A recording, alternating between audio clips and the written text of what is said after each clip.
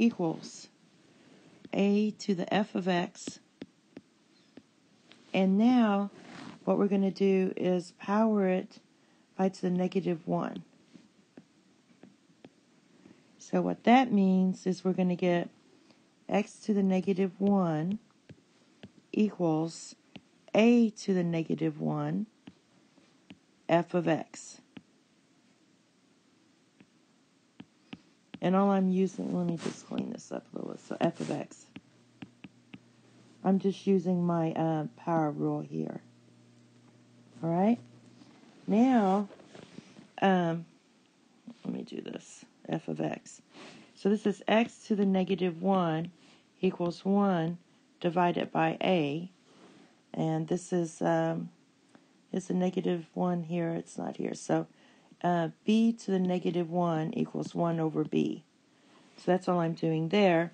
And then I have this to the f of x. Now I'm going to rewrite it back into the log form. So my power is f of x. I'm going to write f of x equals log. Your base is going to be 1 over a, 1 divided by a. And then you have your value, which is x to the negative 1. Okay.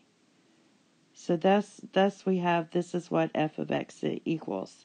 Now if I want to do my power property, I'm going to pull this negative 1 in front. So I have f of x equals negative log, and that part is is that on here? No. So basically, you're just using your power property, 1 divided by a to the value of x.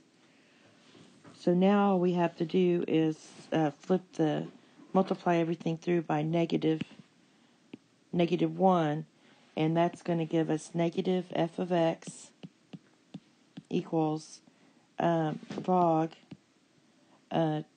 base 1 divided by a to the x. All right. So basically, we just proved it. That's it. Thank you. Have a nice day. Bye-bye.